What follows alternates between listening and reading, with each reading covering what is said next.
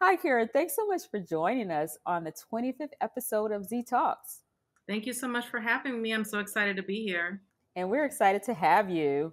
So, I wanted to start out by asking you if you could tell us a little bit about your backstory and what got you to where you are here today. I always like to say that my current position as a business owner is a culmination of everything I did in the past. I graduated with a biology degree, worked myself up in corporate America, went back and got my MBA, further, advanced in corporate America. All throughout that time, I was doing social activism. I was leading the employee resource group for African American employees. I was sitting on the board here with a local organization in Inglewood, California. So, all those things, whether it's the science, the FDA background, caring about our people, all those things led up to me taking a trip to Ghana. And while I was there, really had my eyes opened around the cocoa industry, what really is going on behind the scenes. And even though I had my eyes open, it was really more about what could I do? What more could I do to partner with Ghana? And I learned that, Ghana was a thriving country. Charity wasn't necessarily what they needed. There are people that need charity, just like there's people here in the US. But what other way could I partner with Ghana? And it was during my trip to the Slave Coast Castle, which is in Ghana, where you get to experience the last place where slaves were kept before they actually were depart for the Americas. And Okay. during that time, I literally had like a transformative experience. Like, how do we get in this situation? What piece can I, what role can I play to help us get out of this situation? And I really was resolved to do something. And chocolate was one of the easier things because they had the best tasting chocolate. And the disparity didn't make sense to me. There's a disparity between what the cocoa farmers are making and the billion-dollar revenues that companies are bringing in. Like, it doesn't make sense. Why are the cocoa farmers making pennies? So all of that research culminated in me creating Kanda chocolates. Wow, there's so much to unpack there. And so when you said what got us into that situation, what did you mean? Like how to get us out of that situation, you said. What situation were you referring to? So even though, that Ghana's, been out of colonialism for some time, it's not enough time, right? So while we were free out of slavery, right, we still had Jim Crow, things like that going on here in the United States. Well, they didn't get out of the colonialism until in the mid 1900s. So that being said, it wasn't that long ago.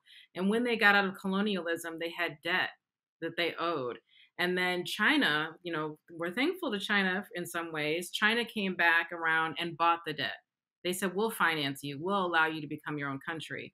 Well, to this day, Ghana does a lot of business and owes a lot of money to China. In fact, it came up during President Obama's presidency that they wanted him to pay off their debt. Like, did we have the ability to pay off Ghana's debt?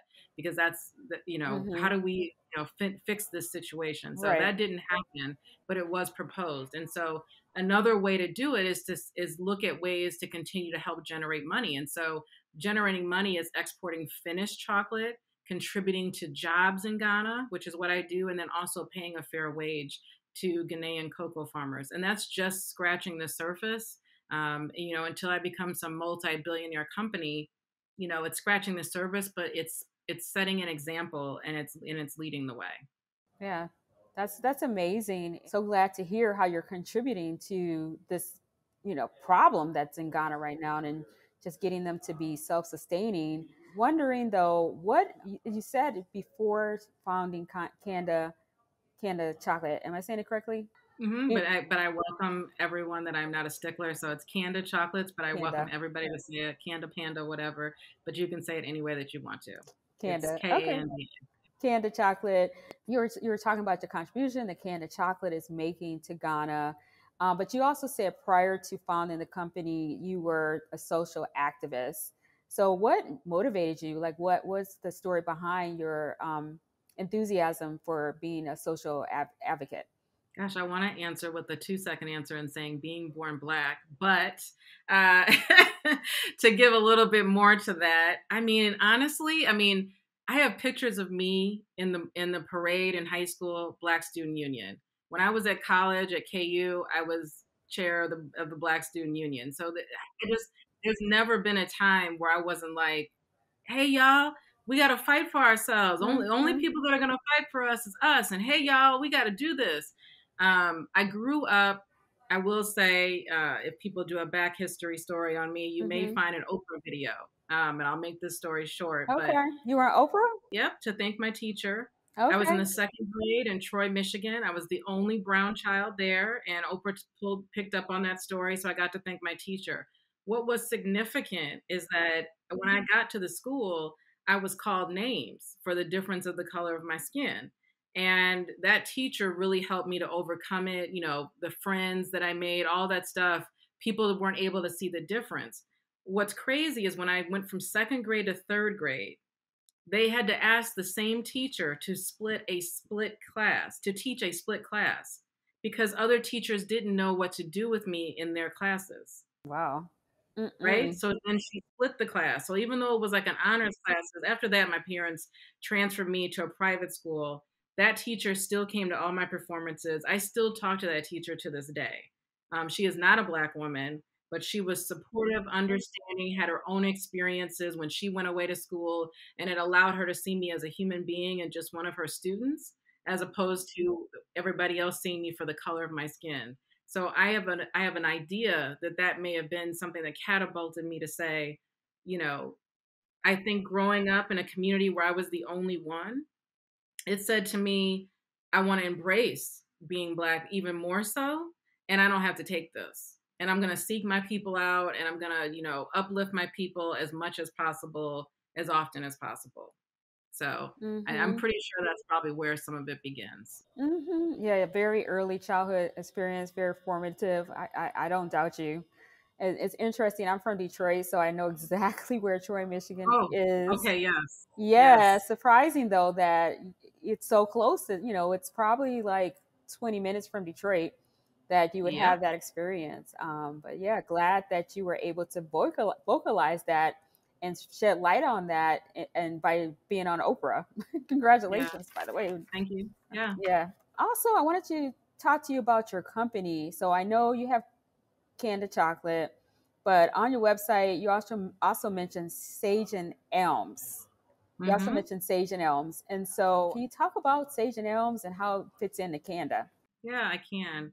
So, for anyone that's thinking about starting a business, I'm telling my story, but I also am going to tell you that I did this because I have dreams of becoming multifaceted billion-dollar business with different brands underneath it. So I'll start with that. But Sage and Alms is just the parent company. It's a benefit corporation that will hold the brand Kanda chocolates.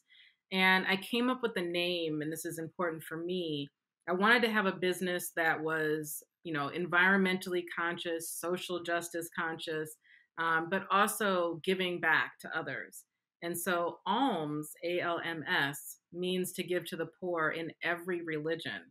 And the word just sticks with me. And so much so where it came from for me was that my mother's name, middle name, and her mother's name is Alma. ALMA. And so the shortened version was alms. And then I said, alms means to give to the poor. That's exactly what I want to do. And then sage means to bring in wisdom. And, it's more of a comforting wisdom. Sage wisdom is more like someone sitting around a fire and sharing what they've learned from our ancestors, right? That's what sage gives you the feeling of. And so I came up with the term sage and alms. And then we give back 10% of our proceeds back to charitable organizations, and it sits as that umbrella and that reminder to myself that should I decide to create Karen snacks, next I can, because I can create many different brands underneath a parent company name. That's such an awesome story and almost seems meant to be. I'm struggling right now with how do I give back. So your story is inspirational to me, and I'm sure a lot of people out there it will resonate with them as well. Yeah. Thanks for sharing that. So on the website, and we talked a little bit about this, you said you're a servant leader. Why do you think it's so important to give back to your community? you know if if not us, then who, is one of my things around that. Servant leadership, though, I think is, for me, and I coined the term from MLK, and for any ancestors that came before him, it's really about more, it's about, even if I was in corporate America, Am I leading a team to tell them what to do, or am I leading a team to ask them what do they need? Two different types of leaders. And so I've always wanted to be the type of leader, whether it was giving back or not, that says, how can I serve you? How can I help you? And it's ingrained in me. And it's important because I just, again, back to what I started with, if not me, if not us, then who? It's like, I know that people helped me, and I know that I want to be able to help others. And if I don't, then what am I doing here? What is my purpose? So just going back to my relationship with God, and we talk about our God-given purpose. My purpose is to serve others. That is my purpose here on this earth. And so any way that I can be of service, whether that's helping, whether that's giving advice, or whether that's donating, all of that falls underneath that whole umbrella of being a servant leader. Yeah, that's amazing. And as we start a new year, I know everyone's thinking about the purpose and what's my purpose, what does it all mean. So it's great, awesome that you figured that out already, because I know a lot of people are struggling with that. So congratulations on that. I Thank you. also, And hmm I just want to say, even though I know that's my overarching purpose, we start over the year and we ask ourselves, okay, what are my goals? What's my purpose? What job do I want? All these things. And throughout this pandemic, and with all that we've talked about with regards to mental health, even though I know I have a purpose, right? That doesn't mean that I know that everything I'm doing aligns perfectly with that purpose, is what I should say. And so when I say that, I give a lot of grace for people to go through a process and to experiment and find out what brings them joy and purpose, and that you may find something that gives you joy and purpose for a little while, and then you have to move to the next thing. So I guess what I'm blanketing all this to say is grace. Like, if people are kicking off that new year with, what's my vision board? What are my goals? Hey, if you're that person, kudos to you. But if you're not that person and you're struggling and you're like, man, last year was hard. I was just trying to, just trying to make it, trying to survive, then give yourself some grace, right? And it's not about that. And that just spend the time relaxing, self-care, and experimenting, and then going through the process. So I just, anytime somebody brings that up, I have to say it now, because me and my tribe are going through it. We are going through it. It's real life. And I'm just blessed and happy to be here. So yeah, and that's a good lead into the next question, because it seems like we're going through a never ending COVID season. How has it impacted your business? COVID has impacted my business in both positive and negative ways. And I want to make sure I share both, right? And I'll, starting with the negative, and most recently, I actually went through almost the whole year and a half of COVID without any supply issues. And then I decided to switch up an ingredient. And then next thing you know, it was like 5 months later, a customer ordered something and I couldn't even get it to them for 5 months because the whole process was broken down.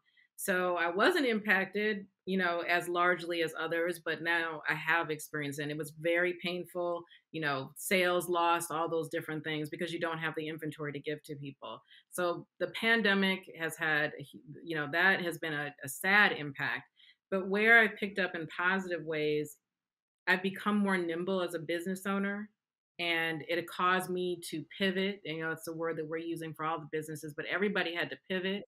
I leaned more on e-commerce, and in doing so, it brought me all these opportunities, right? That's how I ended up in USA Today, Vanity Fairs, speaking. All that came from me going into, Amazon. And Macy's wouldn't have picked me up until Amazon had me on their platform, and Amazon was backing me. So all that stuff came from me saying, wait a minute, I can't just rely on a retail store. I got to go on to e-commerce and push harder and change my offering. So, there was the negative, and then there was that, that pressure that forced me to, compact and combust and become something else and bring out that real diamond that allowed me to shine. So definitely some positives, definitely some lows. It definitely had its impact, but I would say that if businesses were able to have either neutral or thriving, revenues, then they too possibly had some positive impacts from COVID.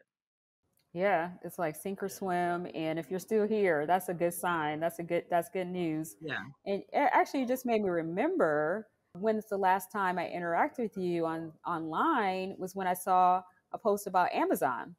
So, can you tell us a Oh, little bit about your Amazon adventures and experience? wow. Amazon, yeah, the blessings upon blessings. Cue the Drake song. Blessings on blessings for me and my from the six. Look at what we did. Okay, somebody add that in. But seriously, it has been a lot of blessings, from getting on there. I've been working with a public relations person over there at Amazon. They, found my product and definitely wanted to get me more involved. And every time I'd get involved, it'd be one thing after the other. So started off with History Month. Then it ended up being a June push for what everybody else uses as Prime Day. Then I ended up, speaking with Black Girl Magic for a summit. Then I was on Amazon Accelerate. Then I, went and visited the Seattle offices and had a tour. From there, that's the Vanity Fair, that's the USA Today, and everything else that has come from it. So a lot of publicity. My face is on their website, so if you go there, you'll see me. I'm also on the Hello Alice website where a lot of people go to get funding, so you'll see me there. And I started Yeah. off in the pilot program for the Amazon Black Business Accelerator, and then they actually launched it. So I was in the program before they even titled it, and I was a part of the pilot program to give feedback on kind of how this program could be shaped. So many things came out of Amazon. You said it right. Blessings upon blessings, because Yes, that is amazing. But you know what it made me think of is I've heard the phrase "I grew too fast." Did you experience any of that by the intense exposure that you got from Amazon, USA Today, and the others that you mentioned? I didn't, honestly. I mean, meaning That's great. meaning I wish I did. I grew enough to sell through the inventory that I had, right? And so as long as I'm keeping up with demand, as long as I didn't exhaust myself, and it allowed me to grow into getting, warehouse help and things like that. So I would say no. If it had been another platform, maybe, you know what I mean? Like, so when you get ready to go into the bigger big box stores, then yeah, you probably, there's probably like some like, hey, did you experiment at this level? But Amazon allowed me to make mistakes, get customer feedback, to change based on the customer feedback. So that's the thing you don't get out of a big box store all the time, is the opportunity to interact and kind of make changes based on what your customers are seeing. So that's the benefit that I got out of working with Amazon. This is not an ad. This is like real talk. Right. Yeah. And I mean, you essentially just said it in a nutshell what the beauty of digital is. And I just was talking to a client about this. It's that you can reach people at scale, but Hmm. it's also very measurable.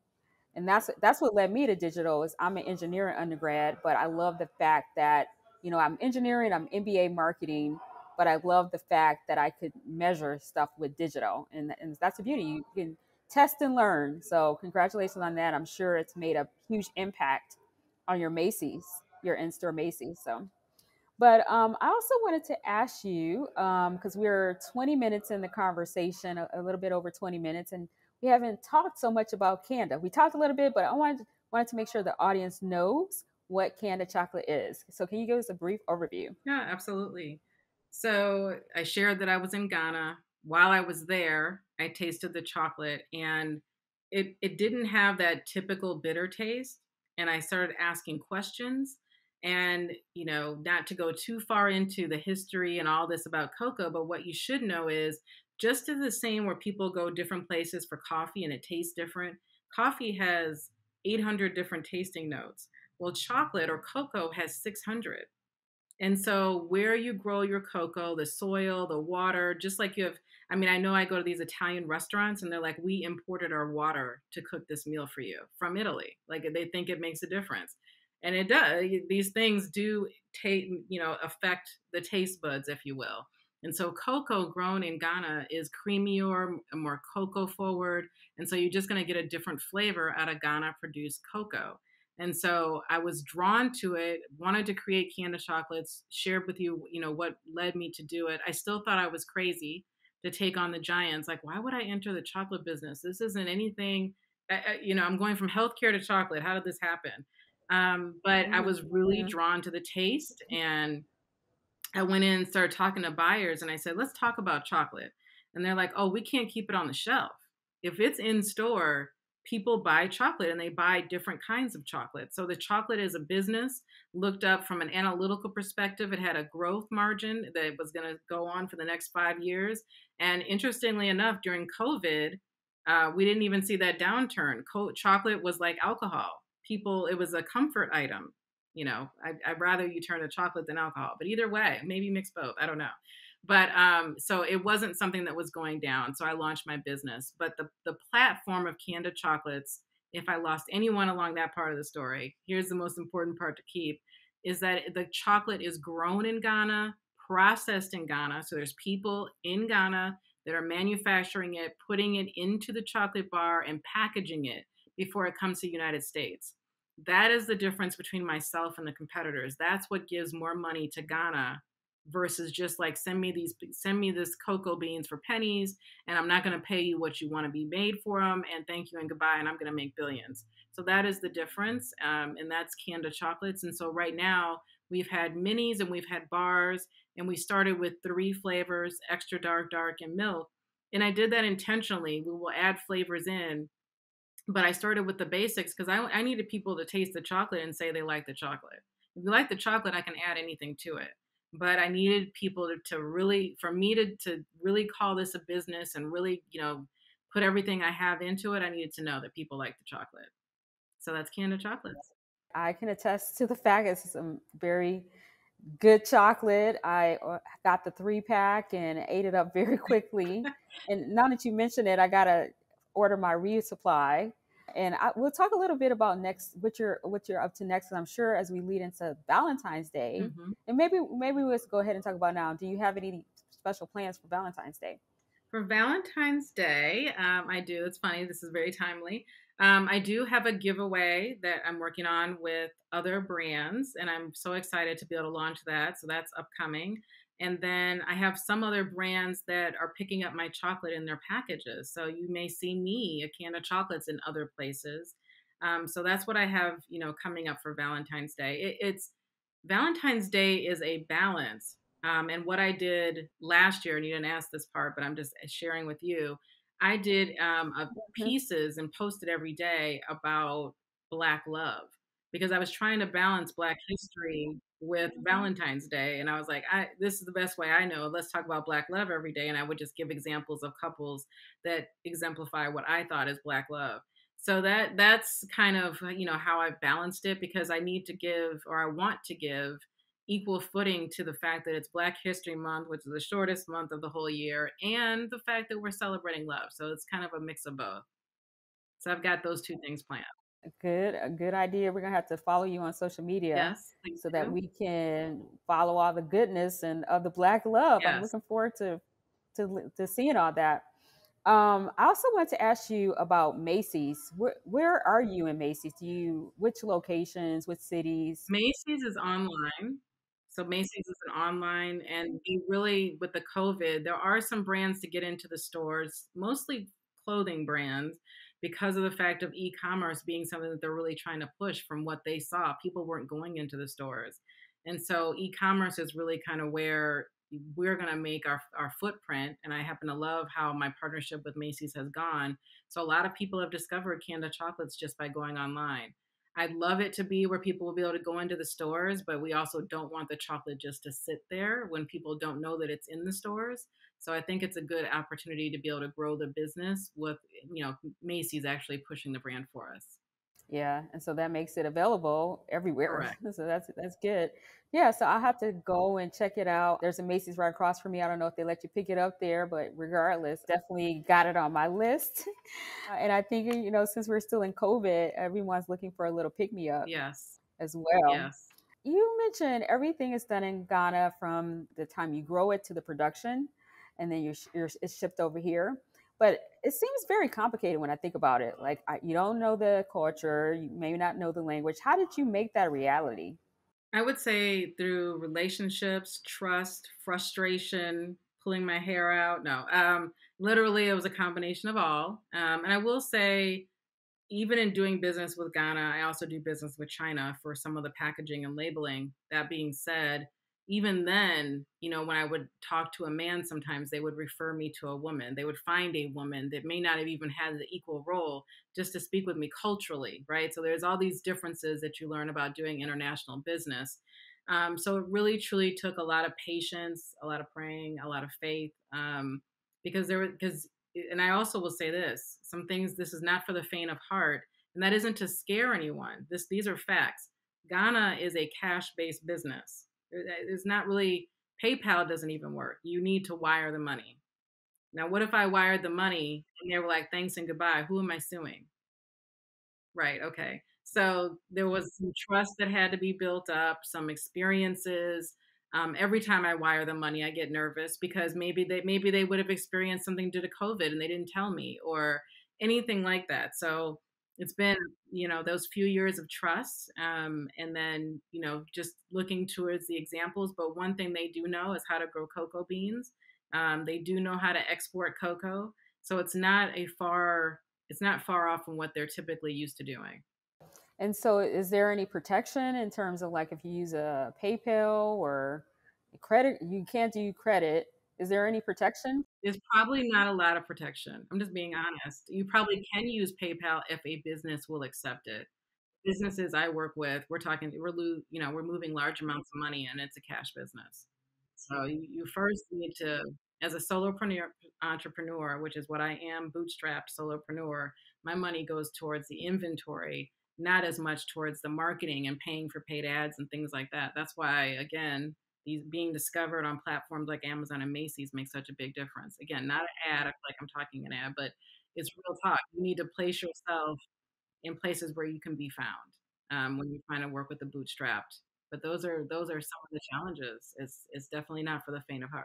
So before Macy's and all the opportunities that you mentioned, how did you go from starting a website to getting people to come to the website and to get them to start purchasing from you? So there's probably like two parts to that, right? So first was like laying the foundation. And one of the things that I wanted to do is, when I had the available time, I wanted to get the certifications needed, like becoming minority or women owned, places that would get me exposure, right? So it's like free marketing. And then I also worked with making sure my FDA labeling, I wanted to make sure there wasn't anything that would get me pulled off a shelf or disqualified. So was I shelf ready? Did I have insurance? And I say all that, for a lot of brands that are starting up, and I buy a lot of stuff from different people, and maybe it doesn't have a nutritional label, or whatever. Maybe it's some shea butter in a container, So if that's what you have to start with, get started. But for me, I had a little extra coming from corporate America, and I put all my money into laying a foundation. That saying about be ready, being ready, get ready, because when it comes, it's going to come. And it did. It all hit. Like, people were like, why are you taking these professional photos, girl? What you doing with those photos? And I'm like, don't worry about it. Somebody's going to ask me for my headshot. What are you doing with this? So all those things, I laid the foundation, and then from there, I put myself in places where I could be found.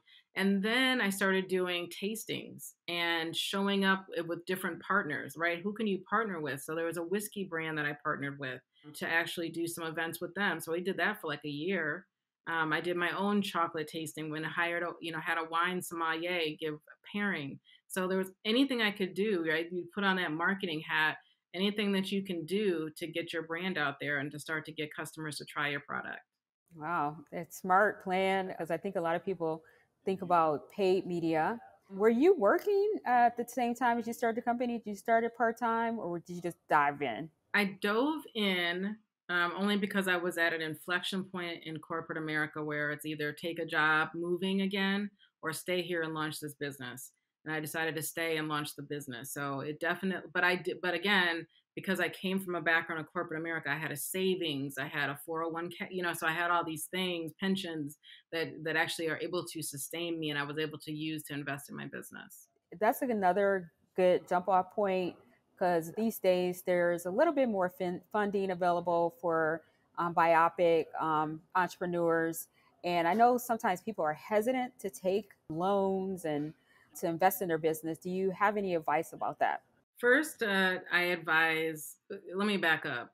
I've gotten, I've gotten the Amazon grant, the second round, right? It is still not easy to do what some of us have been able to do. So there are steps to do it. So I don't even want to make it sound like it's easy because it's not. That's what I just want to make sure I'm empathizing and being real about the talk here. But that being said, for funding, I would definitely lean towards accelerators, grants. I mean, so you should be applying for any and everything that's coming across your screen. Even if you get told no 29 times, all you need is one time to get $10,000, one time to get $5,000. So maybe they're looking for something specific. Maybe this person isn't. Maybe this person's like, oh yeah, I want some chocolate.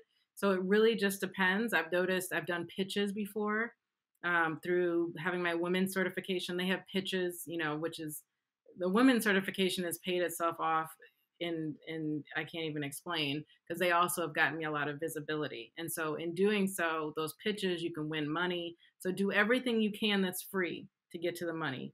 If you have to take out any type of funding, like from a loan, then you want to look for specific type of organizations that are supporting, Black, BIPOC businesses, things like that. So there is a listing of those types of businesses, and you want to go through and kind of learn what those businesses are.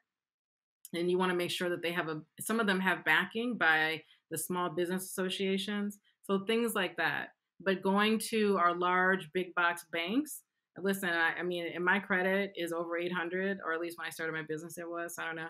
But either way, I say all that to say is that even so, that doesn't mean they're going to give you a loan, right? You have to have it's that funny part about starting a business, right? Where you have to have sold so much and proved yourself and have so much revenue to get the loan. But you're like, wait, but to get the loan, I need the loan. So it's a crazy which comes first, the chicken or the mouse. So I think that, to your point, a lot of things have opened up. I think that going after them, doing the grants, doing the pitches, all those things add up, and you should definitely make time. Don't just bury yourself down in your business. Business is just like corporate America, and it's all about relationships and reaching out, and and being able to connect with others and people talking about your brand. And that includes doing a pitch. Every single time I enter a grant contest, listen, they may or may not award me, but they've heard of Kanda chocolates. So that's people come back to me and they say, oh, I was on the panel for so and so and I was really into your chocolate. You just have no idea what could happen. So you just have to keep putting yourself out there. Yeah, that makes so much sense. And so even though you might not have won the first pitch, you got your name out there. You might have came in second, and so that next time that you pitch, you already have a leg up.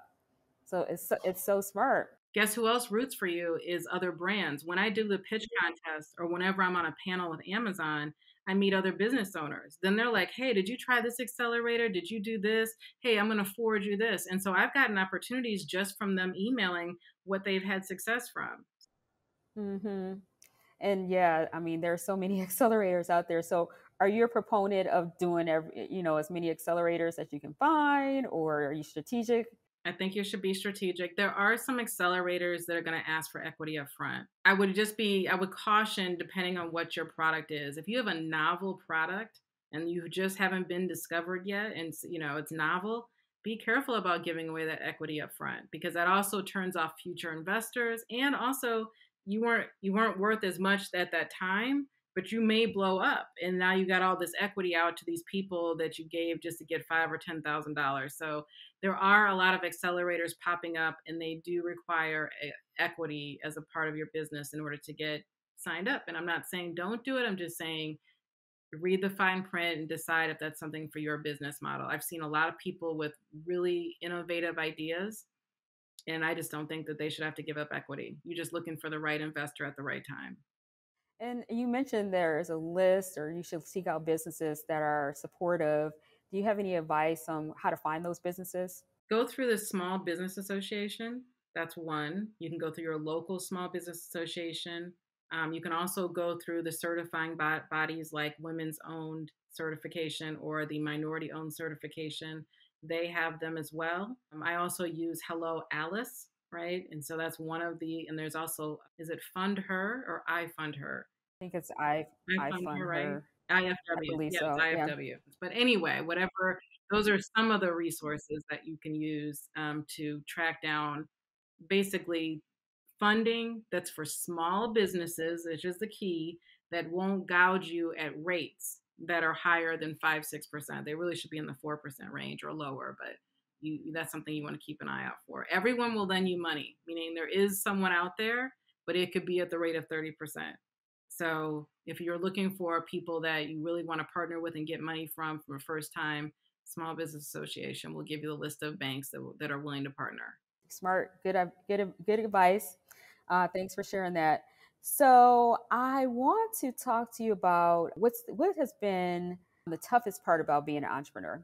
And we may have touched on it already, but if there's anything else that comes to mind. For me, I think it was something that I overcame, but I think the toughest part was trying to compare myself to other businesses or brands and seeing that they could do something. Why can't I do something? And oh my gosh, I haven't made this milestone. And it wasn't until like over a year into the process where I was like, wow, I was able to make it and I didn't take that path. And so the toughest thing for me was just, and it's like one of those cliche like sayings, like don't compare yourselves to other, you're competing with yourself, but it's so true. And so I think the toughest thing was trying to compete against anything that anybody else was doing. And you asked me a question about when I got started, did I do it on my own? And the answer is yes. However, I talked to all the, after the fact, like 2 years in, I talked to all these business owners. Many of them have another spouse in the house. And I was like, wait a minute. So you're making it look not that they were intentionally making it look easy, but it looked like I needed to compete with that when in fact I can't because you have something else funding your life and you only need to put your money back into your company. Well, I need money to come back and pay my salary. So there's just two different things. And so when you're looking at another business, you really can't compare because you don't know what that person's story is, who was their funder. You're probably only getting pieces and parts of it. And so really taking that time not to compare yourself to other businesses that was probably my worst enemy to getting started. A lot of the things that I hesitated on doing was all around comparison. And so just taking that hard lesson, even though I knew it, I still did it. So once I stopped doing it, I found a lot more success. And probably a lot more peace. A lot more peace. Yes. Now, in line with that, is there anything that you've experienced by being a Black woman entrepreneur, extra pressure or anything like that? I wouldn't say extra pressure. And, coming out of the past 2 years, while we had the viral pandemic, but we also had the racism pandemic that hit ahead because the pandemic has been pervasive in the United States since its beginning. But that being said, I found that there's been a lot of support from everyone, from allies, from Black women. And I've really, really loved seeing that part. I mean, the only thing that has happened is whether or not someone's trying to relegate me and my brand to, oh, we're going to promote you during Black History Month. You know what I mean? Or, oh, we're going to put you on the African, the ethnic aisle, things like that. All of those things. Or you have to be different. I've heard from a big box store, well, we have chocolate. How are you different? I thought, well, how are these other 5 brands different?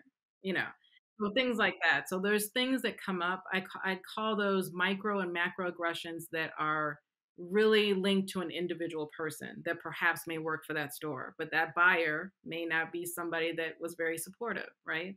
And so I just link those to individual people. But by and large, I've been more excited about the community of Black women that have been coming together that it kind of outweighs all of that. Now, is there official community or is it the unofficial, just saying you? Unofficial, but it shows up in places. People recommend you. People, find out about you. I'm looking out for them. There's all these things, all these businesses I didn't know about, honestly, until we hit this pandemic. So I would search. I live in Los Angeles, so I would be searching for Black owners, and it wasn't. But I needed other people were bubbling them up, and I'm like, how come I didn't know this store existed? How come I didn't know that was there? And I'm amazed. I'm still amazed every single time I find out about a new brand. I love my lotions, my body butters, So I'm always finding something, and then they'll have like 15,000 followers. So I didn't even know, right? How come I didn't know? But it's like everybody has these micro communities. So every single time I connect into somebody else's micro community, then I'm just blown away. So I do. I I love it, and it's definitely not official, but it does. Now, a couple of last questions I wanted to ask you is you mentioned when you started, you did some due diligence. So you saw that chocolate, there was never a loss of sales in that category. And you mentioned a couple other things, but how important is it for you to validate your idea before you get started? I think it's very important. It's very important. I'm going to put this all, everything has a grain of salt to it, right? So it's important, but if you feel so strongly, have the time and the resources to push your idea all the way to the end, then do it. And so because whoever you validate it with might be the N of 10 people, and maybe there's 10 other people over here that are in love with your idea. So I never want to rain on someone's rainbow, you know what I mean? So it's literally, if you have the time and the resources. If you don't, which would be my situation, then yes, before I made an investment, right, and decided not to be in corporate America, I needed to know that I'd be able to sell the chocolate if it's good. Now, I knew it was good, right? And I had other people test it and they told me it was good, but will I be able to sell it? How am I going to get it off the shelf? Who's going to go and find it? What, you can have great things and no one will take it off the shelf, right? They always say it's hard to get in the store and harder to get off the shelf, right? And so many brands live and die on that first year they got into Target, and then that was it. All of that being said, I definitely would just say that it's important to lay the foundation and to do the things if you can and to follow your passion, but also to vet it. And I know I'm saying both, but I'm saying it both because if you have the resources, then run it out. Okay, yeah, thanks for sharing that. And then I also wanted to ask you about your team. So you mentioned, apply for the grants. It's important to work in your business and not so much it's important to work on your business and not in your business. So can you tell us a little bit about your team? The team is me. The team is me. I knew that. I just wanted to um, hear you say it. I'm a solo bootstrapping entrepreneur. I did though, hire a warehouse, so they are shipping the product for me. And so I consider them to be a part of my team. I do work with a female designer. I do work with a female photographer. So these are all what you call contract employees, but I still consider them a part of my team. And so that's been something that's been instrumental for me having success. Okay. And any plans to grow the team, or you pretty well Well, I staffed out right definitely now? want to, grow the team. The first thing is to just continue to see like another more year of revenue, really launch another product, and then, once I'm at the point where I can have funding, that fun word of funding by somebody that I trust and somebody that can respect what Kanda Chocolates is about and give back to the community and understand that we're putting people first. Once that happens, then I would decide to bring on more people. Yeah, and I think that the culture is reflected by the leader of the organization. So since you have this personality and interest and desire to give back, it's definitely going to propagate down to Hmm. your organization once you start to grow. So no problem there. And yeah, look forward to seeing your growth Thank and you. keeping in touch over this year, over 2022. Yes. But I did want to ask you, what's next? What's next for Kanda, and what's next for Sage and Elms? So for Kanda chocolates, we'll be launching some more flavors and maybe some cocoa adjacent products to come soon. So that's what's next for Kanda chocolates. And then for Sage and Alms, we do have another brand. And right now, the focus has been on Kanda chocolates. And so in the summer months, we kind of bring out Dew Burst a little bit. It kind of got a lot of hype during the pandemic. So we're just going to continue to focus on Kanda chocolates, but be open to bringing on other brands. Whether or not they are cocoa adjacent and fit under Kanda, or if we launch another brand, that remains to be seen. So we'll see. But definitely more on the horizon. Mm. So it's going to keep you busy. And you mentioned you got some notoriety or some mentions with the Drew and Burst. So can you tell us a little about that brand? So Dew Burst is, while I was launching Kanda chocolates, and by the way, when you're going through FDA labeling, trying to get everything right, all the certifications, because you don't want to print your label until you have everything that you want on it. So while I was going through that process, it was like I literally got antsy and was like, I'm just going to launch something. What is something else I always wanted to do? And I used to carry these wipes that I found in Asia, And I was like, I'm going to launch my own wipe and see how this does in the market. And so it's a dry to wet wipe. So it's a coin size. You take it out, there's 10 in a pack, and you take it out of the tube that I put it in, and you add water and it turns into a hand wipe. Well, what's important is that when I was in Ghana, it's interesting when you go to Ghana, Europe, other places like that, and you stay in a hotel, and these are nice, it could be a Marriott, whatever, specifically more boutique hotels, but they may only give you one face towel and you may be there for 7 days. And so going back up to my room, things like that, needing another face towel, sometimes they'd run out. Then the dew burst I would use for in my showers and to wash my hands and to wash my face. Then I started using it when I work out and then outside and then as a refresher, and it just started taking off. And so I launched the dew burst business so that I could actually put that out there. That's something that's environmentally friendly, that has no ingredients, no smells. People always ask me to put something in it, and I'm like, well, it's hypoallergenic for a reason. I want everyone to, you can put it on your dog, your kids, your baby's bottoms. I want everybody to be able to use it. If I put something in it, I'm limiting and going back into a niche market. But all that being said, and it comes in a biodegradable tube. So it was my first foray with being environmentally conscious and launching a product under Sage and Oil. And you're truly blessed because what good timing. You said it took off during a pandemic when everybody was looking for wipes. Yes. So Yep. man, I need your kind of luck and blessings, but I'm sure it's a way to get that just by saying our prayers and everything. But yeah, it's been great having you, and we will definitely be checking you out on your website. Thanks again. Thank you so much for having me. I really appreciate it.